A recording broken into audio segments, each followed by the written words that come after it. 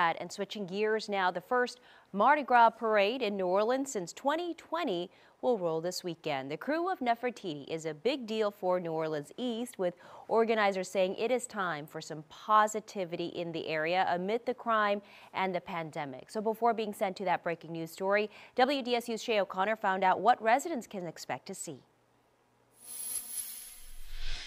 It will help with the community because they have so much of violence, and we're dealing with COVID, and that'll be something positive for the community. Community members welcoming the crew of Nefertiti back to New Orleans East after a year-long hiatus amid the COVID-19 pandemic.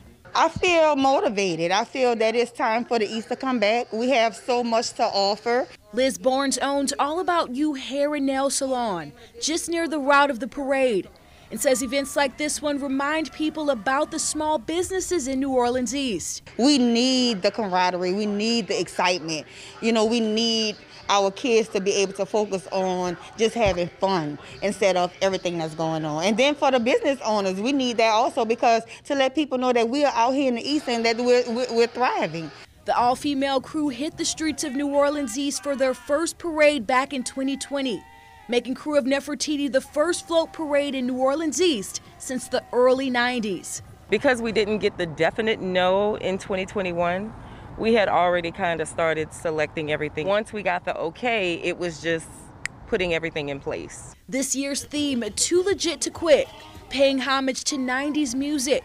Captain President Zena Smith says specifically New Orleans music of the 90s. Our music, bounce, it was kind of like the era of the birth of bounce music. So you're going to hear a lot of that, and you're going to see a lot of throwback styles. Uniquely New Orleans, from the styles to the throws.